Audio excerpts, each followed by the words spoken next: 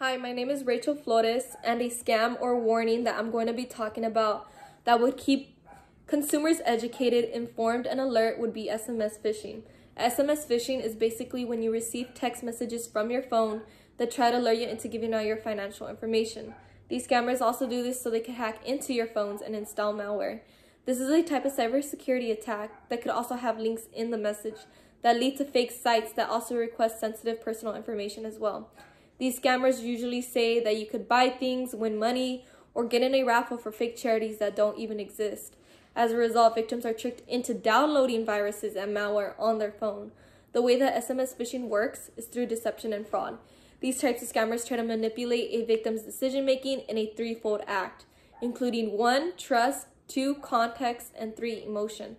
Through trust, these scammers try to post as legitimate individuals and organizations. These cybercriminals love their target skepticism, so they use SMS text as a more personal communication channel that naturally lowers a person's defenses against threat. Next, these scammers use context. These SMS phishing scammers can make up situations that are relevant to targets that allow an attacker to build an effective disguise. They try to make the message feel personalized, which helps it override any suspicion that it might be a scam. Thirdly, they use emotion by hiding in a target's emotions. The attacker can override their target's critical thinking and spur them into rapid action. Using these methods, these scammers write messages that will try to get a recipient to take action, and then scammers steal their money or hack into them after that. The step-by-steps the attacker or the SMS phishing attacker will carry out are through a few key phases, which is 1st, distribution, 2, compromising, and 3, execution. Distribution by sending out the text messages, the bait to targets, and then compromising the victim's information via deception or fraud. And then execution of the desired theft using the victim's compromised information that they gave them. The ways to spot these scammers using SMS phishing is when they contact you out of the blue. They could also claim that there is an emergency. These scammers also ask for personal information about you that could be bank information or your social security number. These scammers also ask for usernames and passwords you have as well. Not only that, but these scammers want you to wire money, so they could also tell you it is a secret and not to tell anyone. Not only that, but these scammers make it sound too good to be true as well. Financial institutions will never send a text asking for credentials or transfer of money, so keep that into consideration as well. However, that being said, there are ways to protect yourself from the SMS phishing attacks. First off, anything that demands you to act quickly or with a sense of urgency should be ignored.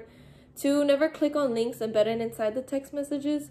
3, check the numbers that send you the message asking for information or the message that sends a link for you to click on. If it looks suspicious, it most likely is a SMS phishing attack. Number 4, never keep your banking or credit card information on your phone. Malware could be used to access it.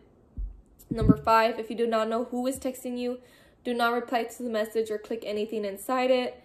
6, report SMS phishing attempts to the Federal Communication Commission's FCC to help other potential victims. Number 7, do not respond to requests to change or update account information via text message. And then number 8, do not ever send credit card numbers, ATMs, PINs, or bank information to someone in text messages. Number 9, avoid responding to a phone number that you don't recognize. 10, messages received from a number with only a few digits probably came from an email address, which is also a sign of an SMS phishing scam and spam. Number 11, telecoms offer numbers to report attacks. To protect others and yourself, send the messages to your telecoms number so that it can be investigated. The FCC also takes complaints and investigates text message scams. Therefore, describing how SMS phishing is really dangerous and how us as consumers can be educated, informed, and alert of this issue if it ever happens to us in our personal lives. Thank you. I hope you guys enjoyed my presentation.